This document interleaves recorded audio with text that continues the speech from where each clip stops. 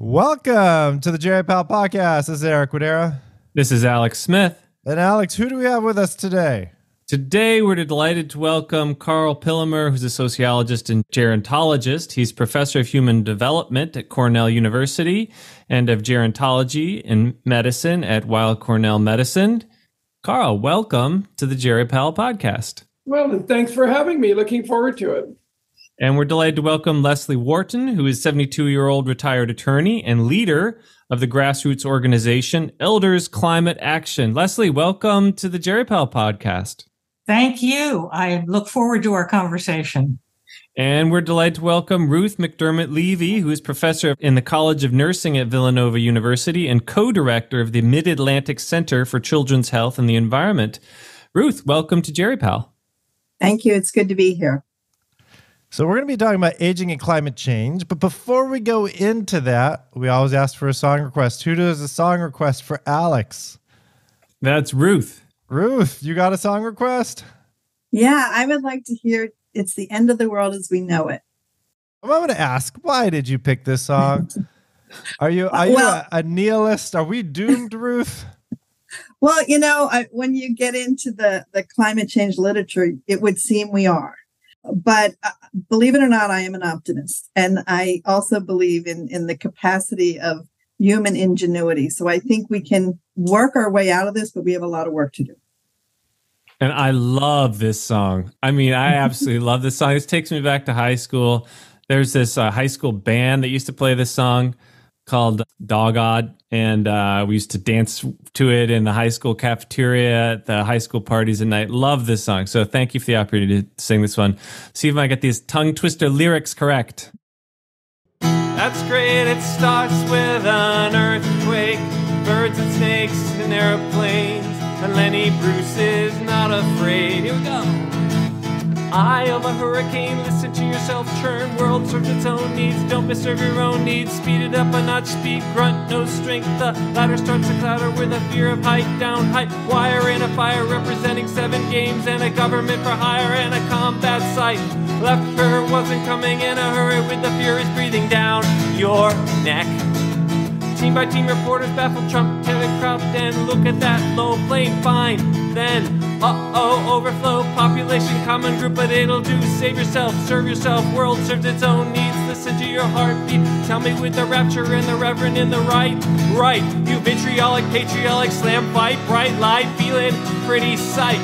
It's the end of the world as we know it.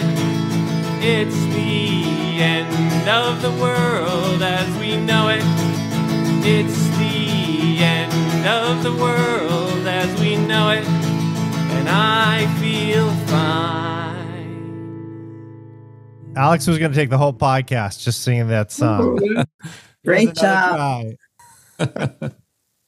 Well, Ruth, thanks for the song request. Maybe we can dive into this topic around aging and climate change. When we think about this, are we already seeing the effects in older adults on climate change? And what are those health effects? The answer is yes, we are already seeing effects. And, they're pretty much every body system. When we think about the older adult most older adults have pre-existing conditions or comorbidities. And so any additional stressors, such as heat, or an extreme weather event, or having to move from your home because of a climate-related disaster, can really tax an older adult whose kind of window of resilience is more limited. As we age, our body's capacity to adapt to things becomes a little more challenged. And so, we do see hospital admissions for heat exposure and certainly cardiovascular and respiratory problems related to air pollution with climate change, and also cognitive problems. Because of the challenge of those stressors, we can get people with some confusion and delirium, and those sort of issues can also be a problem. So it really affects everything. Yeah, and I'm just thinking, I read some stuff around climate-related disasters in older adults, including, I didn't know this before, but in Katrina, 75% of deaths were in people older the age of 60, despite them only making up about 15% of the total population. Big heat waves in England in 2020, 2,224 excess deaths in those over the age of 65. And of these, about half were in those of older than age of 85, which was huge. Right. And they accounted for older adults, 88% of all excess deaths from the heat wave. Right, right. Sort of a follow-up question for Ruth and for you on that, because if you look at the heat waves in Texas, as far as I can tell, the recent ones, 100% of people who died were over the age of 60. But Ruth, I was wondering too, and you invited us to ask each other questions, so by golly, I'm going to do it. And I actually wonder, though, since we're on a Jerry Pal broadcast, if a lot, I think that people are emphasizing the special risk of older people. So if you look at government websites about heat, for example, it's got a line of buttons across the top with affected populations, outdoor workers, athletes, and older people are in there. But this feels to me much more like COVID, where the most extreme effects of these climate change events and disasters and heat really are going to be the older population, that we have a fundamentally and a legitimately geriatric problem in terms of vulnerability. And I sort of feel like that's downplayed, how much more at risk older people are based on what Eric has just said. Yeah, no, I agree, and you're likening it to COVID, some of the same vulnerabilities, right? So certainly aging, pre-existing conditions or comorbidities, and then also lower socioeconomic groups. So, our elders who are people of color, people who live in places that are already challenged by, poor air quality and those things, and access to healthcare, they also have greater risk. So I think you're absolutely right. And, I also do work with children, so there's risk there, and that's Eric mentioned about, excess death. The people that succumb to this are older adults, and we, we don't want to lose them earlier than we need to. So it is an issue that we all need to take care of. And then I'm looking at Leslie, wondering, with your organization, are there things that you're doing to help bridge that gap? Well, yes. Thank you, Ruth. Elders Climate Action, and let me just tell you a little bit about who we are, was created in 2014 as the project of a 501c3 Elders Action Network. And we have gone from 250 members at the end of 2015 to about 26,000 right now across the United States. And a number of chapters that have grown.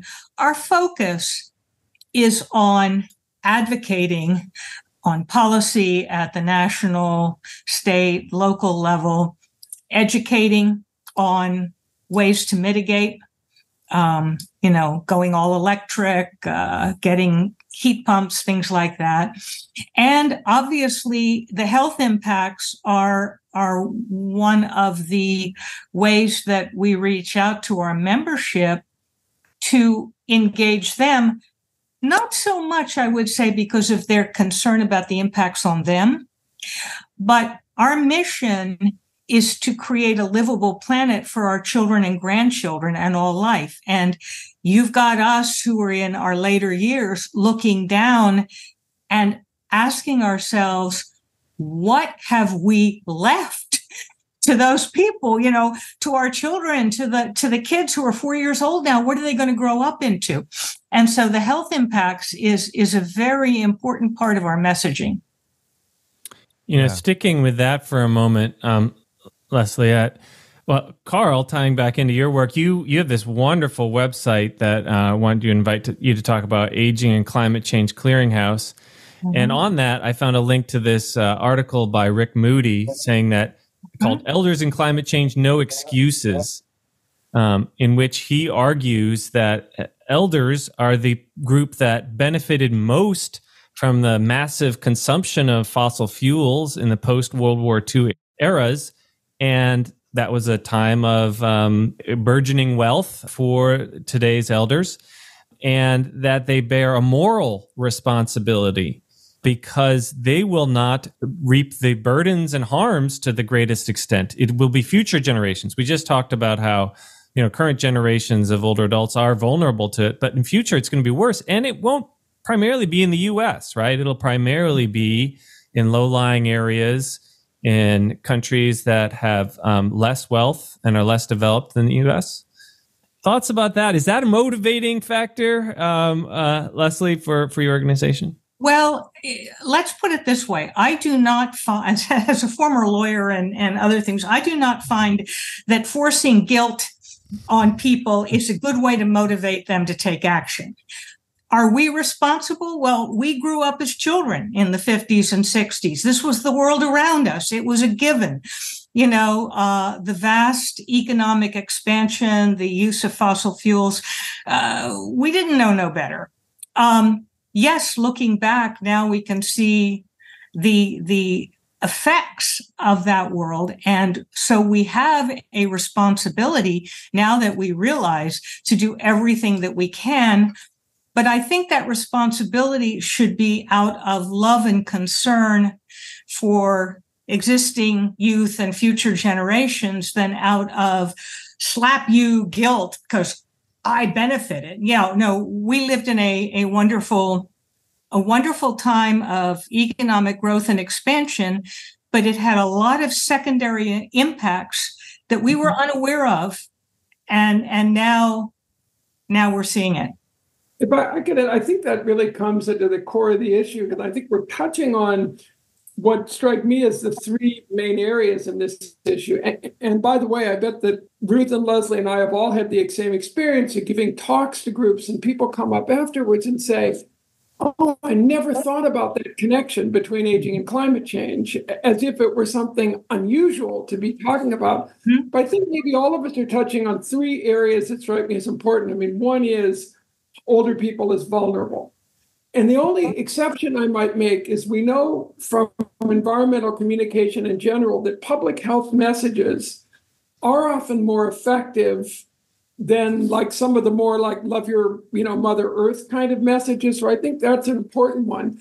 But we also need to look at older people as contributors to climate change. Older people in my parents' generation were much more likely to be natural reusers and recyclers. They traveled less. With the aging of the baby boom, I can't say they, I will say we are contributing much more. Mm-hmm. And then finally is what Leslie was talking about, is older people as agents of change. And the other piece, which I think your question touches on, there have been studies. One thing that keeps some older people out of this is there are a lot of ageist messages in the climate change movement, that old people don't care about us, that this is a young person's movement. And that really needs to be addressed as well, to get older people to mobilize as they're doing.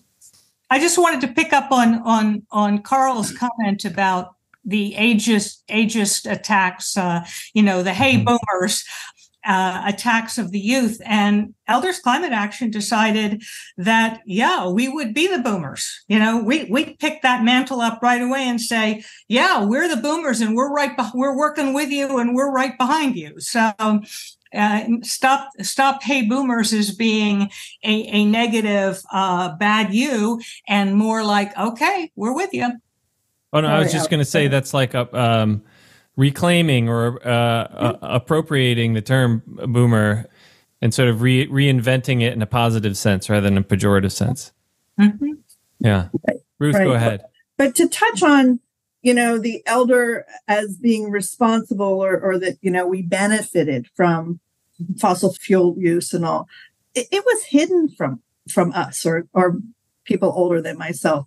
There's evidence that the fossil fuel industry knew this was a problem and hid it. So I think we do need to move away from blame. And I am a public health person, and I do know those messages don't work. Smoking is bad for you. There's other ways to be able to get those messages through.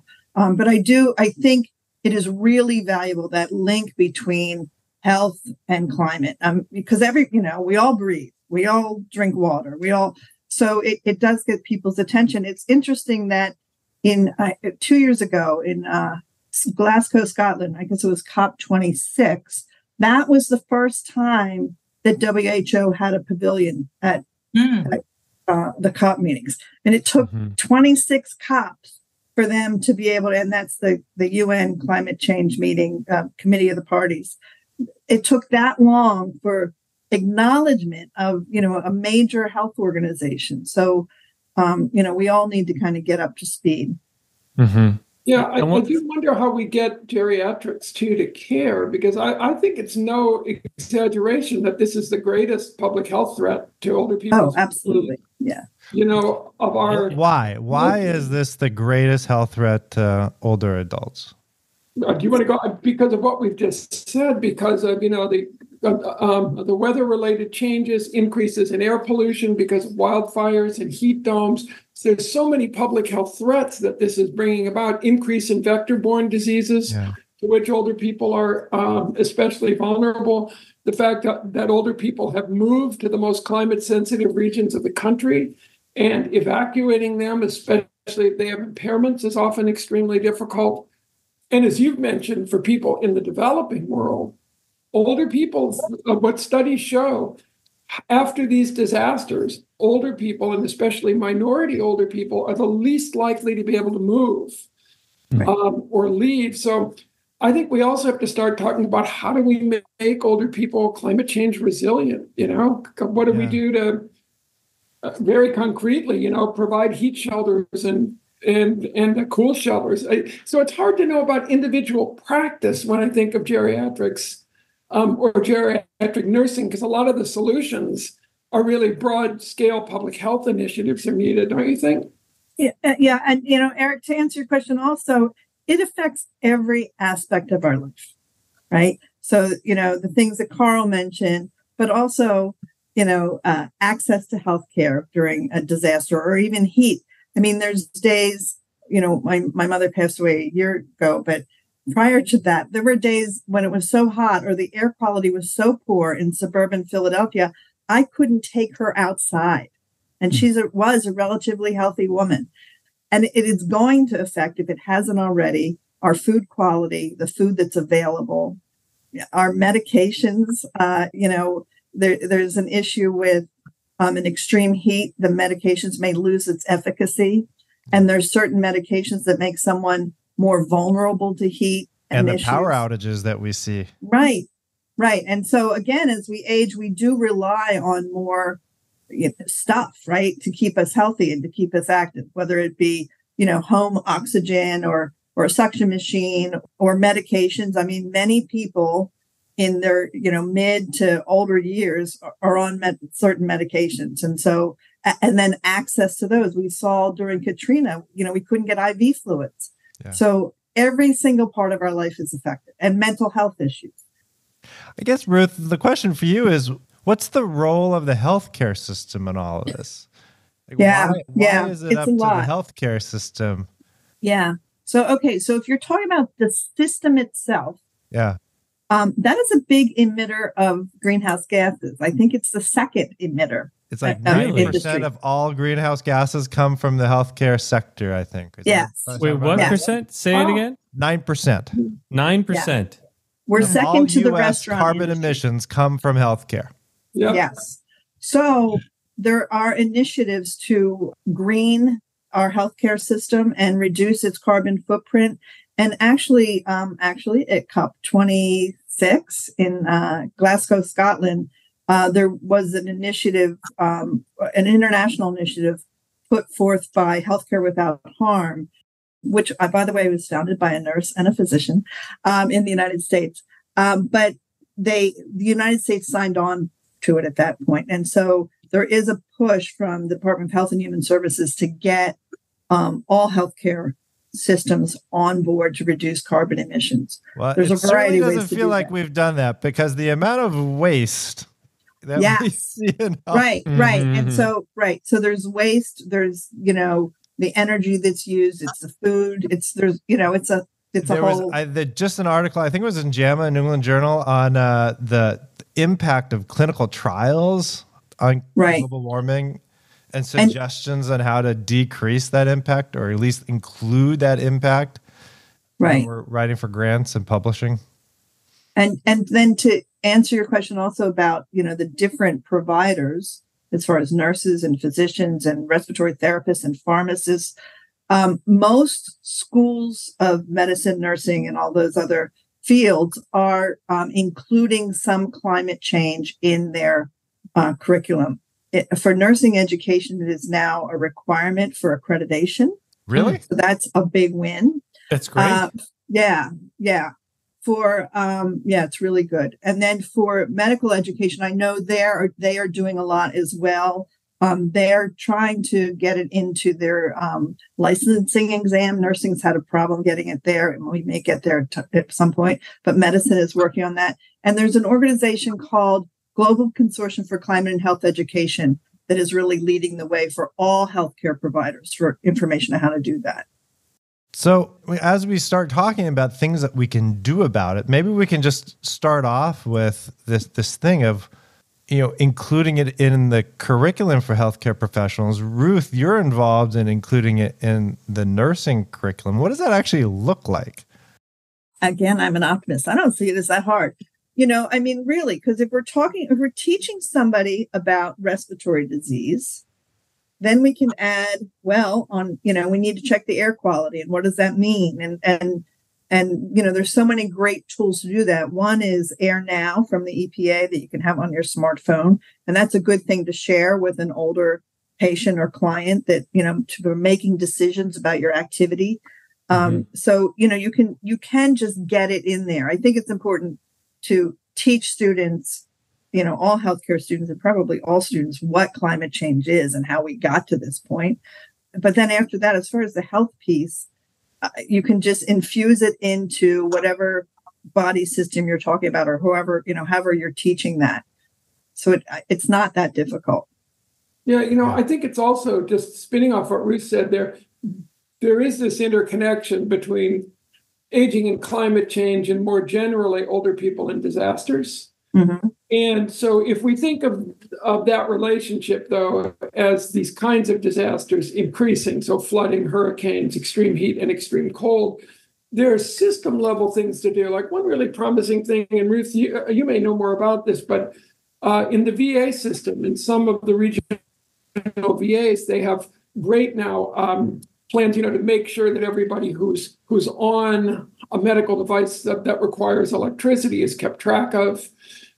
Because in some of these disasters, people, as has been noted, die because there's no electricity to power whatever it is they need, to make sure that they can get medications. So different kinds of networking, cell phone reminders, ability to keep in touch of very vulnerable older people is something that's less on the practice level, but is really important on the health systems level. And I think really the VA is kind of pioneering some of that, and I think other people could use it as well.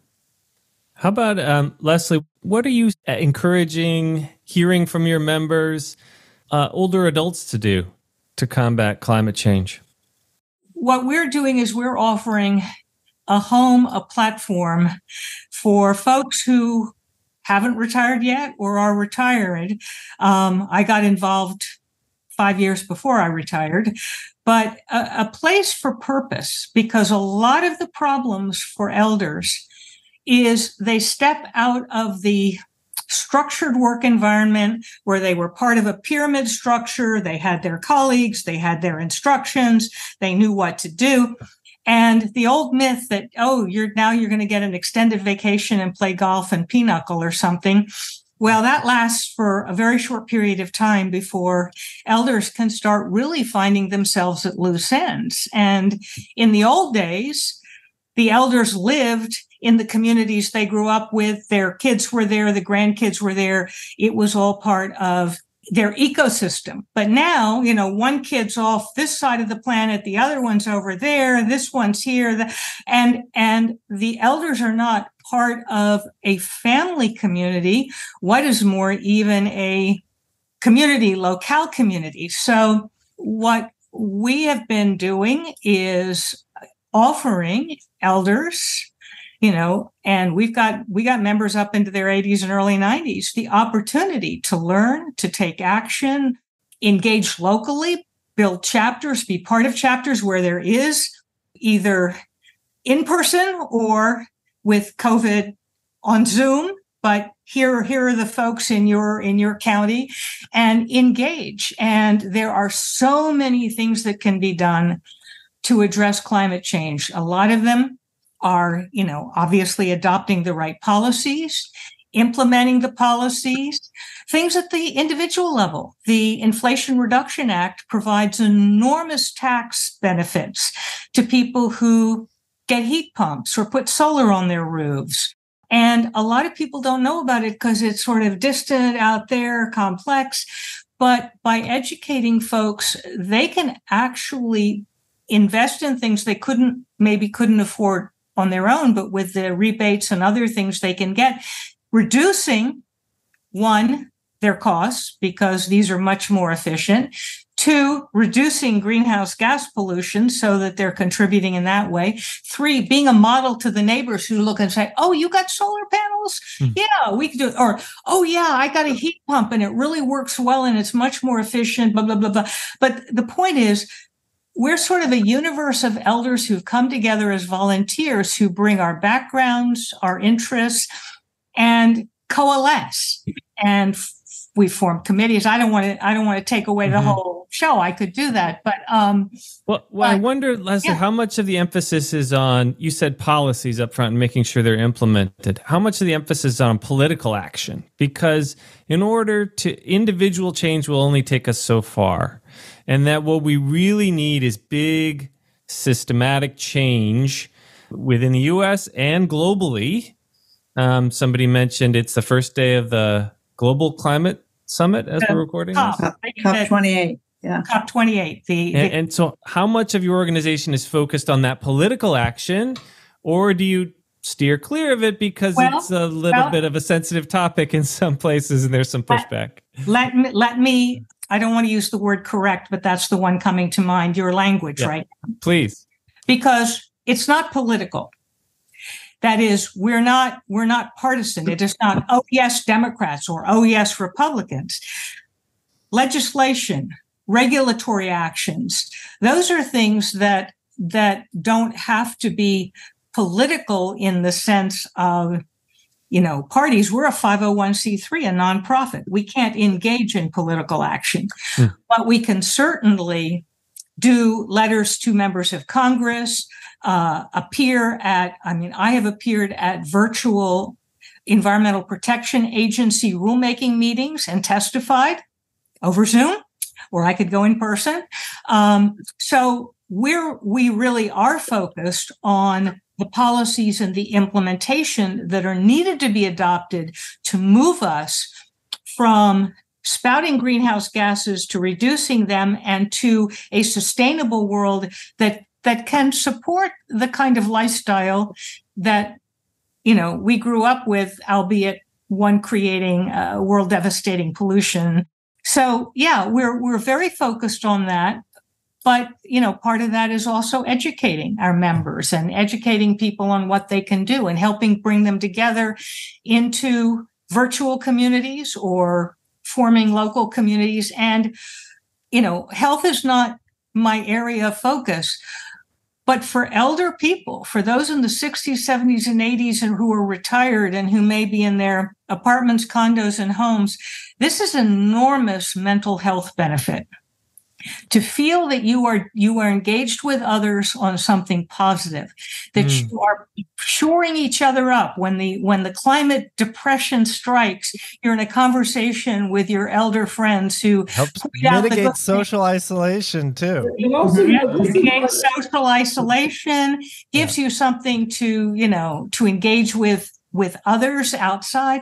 So it is an enormous mental, physical health benefit because we feel we're still part of the world and we're making a difference and we are learning and we're engaged. And, when I was born, people didn't live past their 60s. And now it's like you keep seeing the obits, 103 years old, 104 years old. So the point is we're crafting a new way of being. There's if I could insert a little research nugget, We and others have done research showing that we know that volunteering is very good for older people and that they volunteer in large numbers. Yep. But the Bureau of Labor Statistics, only around 1% of older people have environmental volunteerism as their main role. However, volunteering in environmental activities turns out to be even better than other kinds of volunteering. It involves nature exposure. It allows older people to express generativity, sort of building a world that they won't live to see. So it's kind of win-win-win. If we could move the vast numbers of baby boomers more into this area, it's not just Leslie saying people's impressions. There's good research showing that activities around environmental sustainability and conservation, that'd be good to prescribe to your patients, and and I really think we don't have research on it, but we certainly know that at the end of life, nature exposure is really positive, as is a sense of purpose. So I would think there might even be, like in more sort of towards the end of life intervention, in there somewhere to get people engaged in these kinds of generative environmental activities. Great. I also wonder, because I'm hearing, from Leslie, like there's an individual focus, there's a focus on the policies out there. I wonder if we can focus again on the 10% that the healthcare sector is contributing to carbon emissions in the U.S. What's our role in changing the healthcare system? Not in our own healthcare system. Like we're that kind of that middle area where, whether it be our clinics in the operating rooms. You are talking about a network of corporations, of manufacturers, of suppliers, of scientific research groups. I mean, you are talking about a huge, huge network. So I can't speak to how you can start insinuating yourself into that process to get change, but a lot of it would come from regulatory work, from pressure to reduce plastics, to reduce, emission, that is, to find ways of producing the things that are being produced now and getting them around to the people who need them at lower climate cost. Well, I mean, I'm also just thinking about, we talk about COVID. There's one thing I saw with COVID is the amount of waste we produced increased dramatically. And I'm wondering from you, Ruth, is this part of your curriculum is leadership, in your own institution? Do we just these one-off things that we just throw away every time we use it? Or is how do we teach nurses and doctors to actually pay attention when we're thinking about creating policies to maybe include impact on global warming and climate? There's a lot of things that are coming up here. So I'm going to back up because I'm a public health person. What we need to do as a nation is be more preventative, right? And so that, if we walk more, we ride bikes to places and things like that, we're not creating the emissions and we're becoming healthier and our mental health is better and we lose weight and all of those great things. And so we do have a longer life. And so that's one thing, better food, all of that kind of stuff we need to really concentrate on as a nation because we don't do very well in that department. The other thing is, as far as the health system, yes, I totally agree that we need policies, but we're talking about 50 states and what a mess that's going to be with states' rights. But there's opportunity for the health system to save money if they don't generate as much waste, because healthcare waste is really expensive. It goes into a whole bunch of different categories. They can save a lot of money. And actually, we worked with a hospital on a project like that to demonstrate, we don't need to wear gloves for every time we touch a patient. We really do not. And so we need to get away from some of that craziness in our system. And my mother was a nurse back in the day when, they reused and sterilized things. And so we don't need to waste as much. I was just in Kenya visiting hospitals. And one of the things they did in ICU and in the surgical units, they wear these little footy things. They're paper things to cover your feet so you don't track in bacteria and other pathogens. They take their shoes off and wear Crocs that stay in there. And then they're just washed. So again, it was like a brilliant thing. And so we can learn from our colleagues in the developing world. So we really do need to think about what we're doing. Yeah. Yeah. The other thing I think that we forget, though, too, is that, healthcare is 20% of our gross domestic product. So it is the polluting in the same way others do. Ruth, I wonder if you agree. I think there's been some helpful movement in this area. The Joint Commission either was going to or did offer new accreditation standards addressing climate impacts. And, I think they're trying to revise national construction and safety codes for hospitals that will make them more environmentally efficient. I think a lot of things are still voluntary, which of course means that a lot of people won't comply. But I feel like slowly the healthcare industry is addressing the degree to which it has this enormous impact. And the Biden administration slowly also seems to be trying to move some of these things forward. I'm just not sure where they stand now, but they're all good ideas. Mm-hmm. Yeah, Rachel Levine has been a real advocate of that too in HHS. So yeah, we do have federal advocates, and then as I mentioned, Healthcare Without Harm, and then there's also Practice Green Health, which are organizations that are trying to do that. And our elders rely on those services, so we want to have good services, but we want to keep them out of the hospital too, and have a healthy lifestyle for them and everyone else. Mm-hmm. I just want to say that the National Academy of Medicine has an action collaborative on decarbonizing the U.S. health sector. Mm-hmm. And that would be an interesting thing for people to take a look at if they're concerned about this. No, that's great. And it ties into what I was going to say. I was on the East Coast last spring. We were college touring because my older son's like senior in high school this year. And every college we went to had a big banner, net carbon neutral by, and they all had a different date, 2030, 2045, whatever it was. They took pride in it. They know their students care about it. Mm-hmm. And their applicants want to go to a school that cares deeply about it. Wouldn't it be great if our hospitals and healthcare systems also had that same sort of incentive? And we are people who work in those systems, and we can encourage our systems to move in that direction. Absolutely. Absolutely. And that's another opportunity, again, for older adults to engage with their grandchildren who are, high school and college age that are really interested in it. So, again, thinking of the work Leslie does.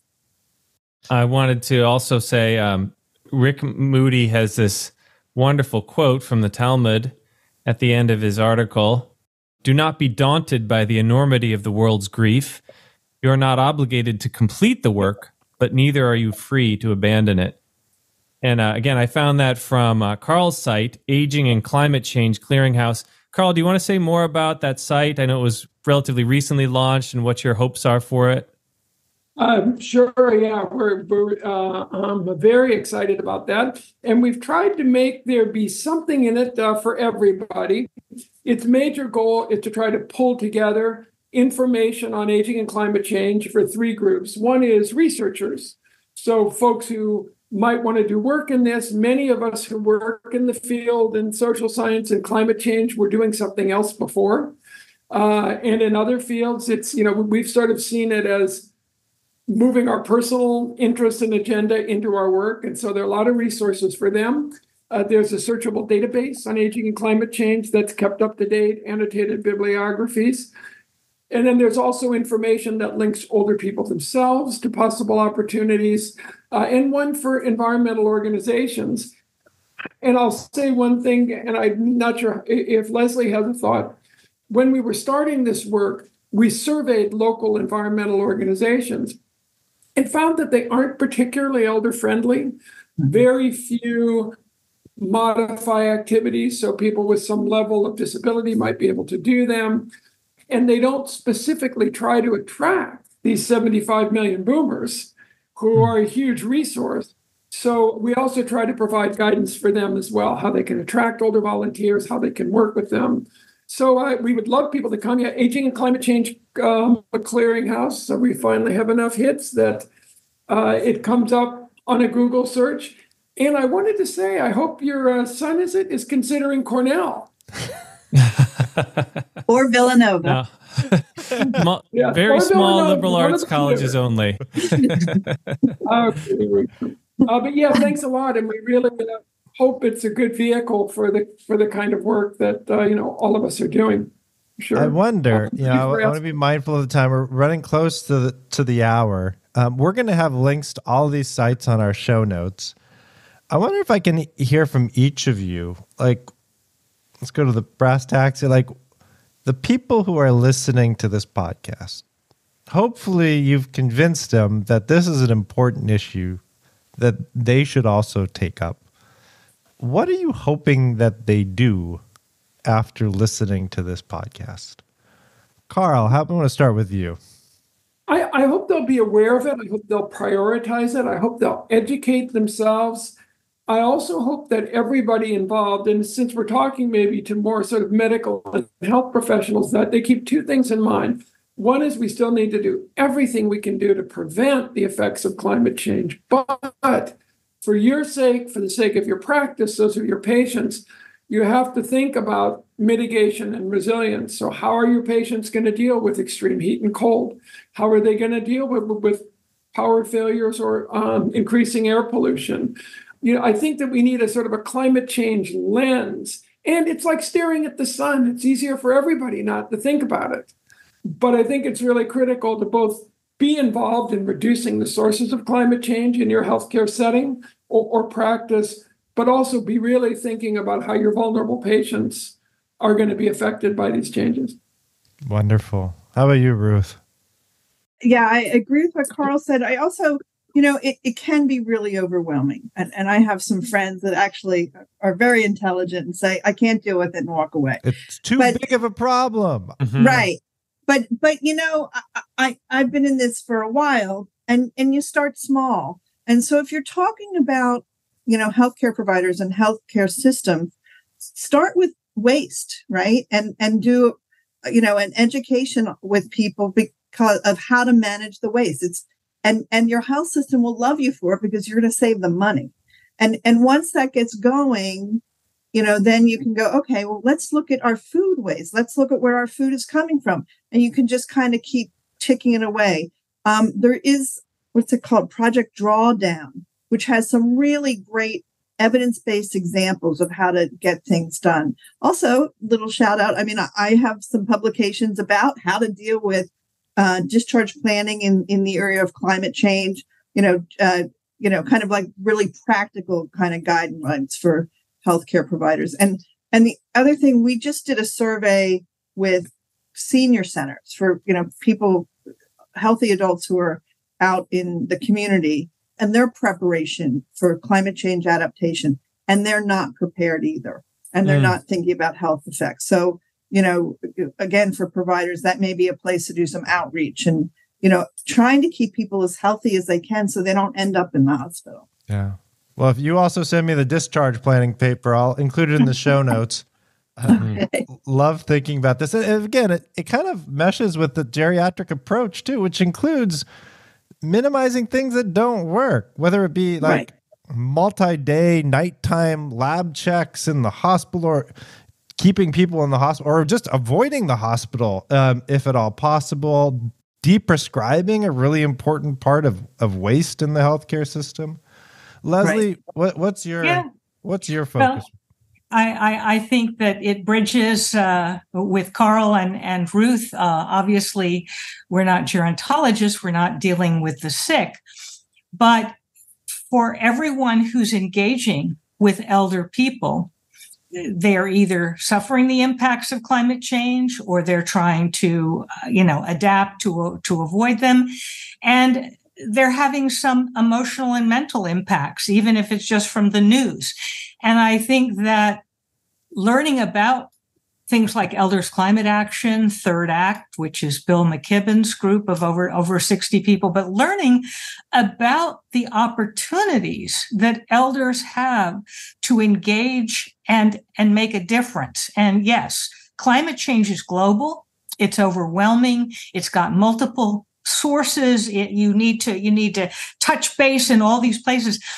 But by engaging in organizations, you can take a slice of the pie, focus on it, own it, feel good about it, and know that you are contributing to something and that you're working for your kids, the grandkids, grandnieces, and nephews, the kids you see running down the street to go to school. So I think that engaging on climate change with others is an enormous opening for elders. And I don't think doctors often think about, what's your social engagement? How are you finding purpose in life? How many times are you just clicking the dial on your TV to see if you could find a more entertaining program? There are ways. And I love the idea of a bigger view of prevention too. Like we think about prevention, like colonoscopies, mammograms, like bigger views of what does it mean to do prevention for older adults, minimize that's social screening. Isolation. What was that? That's Ruth? not prevention. That's screening. Well, I love all of this, and I want to thank you all. But before we end, I think Alex is going to give "It's the End of the World" one more try. A lot of lyrics all at once. Well, that's so exciting. We're just going to do a little bit of the end here. The other night I dreamt a nice continental drift divide. Mountains sit in a line. Leonard Bernstein, Leonid Brezhnev, Lenny Bruce and Lister Banks. Birthday party, cheesecake, jelly bean, boom. You symbiotic, patriotic, slam butt neck. Right. It's the end of the world as we know it. It's the end of the world as we know it. It's the end of the world as we know it, and I feel fine. Ruth, Leslie, Karl, thanks for joining us on this podcast. Thank you. Thank you. That's great. And thank you for the amazing work that you do. And thank you to all of our listeners for your continued support. And we'd like to say a special thank you to those Jerry Pal listeners who've donated more than $250. Including Susan Nelson, Christopher Heck, Lindsay Yorman, Mo Rizawi, Sue Borson, Carrie Rubenstein, Marissa Galicia Castillo, Cara Bischoff, Kate Mesrich, James Tulsky, Louise Aronson, Asher Edwards, Mark Apfel, Michael Bordowski, Dwayne Dobschutz, Frisch Brandt, Kelly Strait, Daryl Owens, Roseanne Leipzig, Elizabeth Chung, Amis Samoji, Harry Hahn, Nick Schneeman, Ed Martin, Jeff and Lena Galbraith, Himanshu Malhotra, Nina Flanagan, Penelope Thompson, Lloyd Woolstat, Mark Wren, Carol Heyman, and Bob Rixey. Thanks, everyone.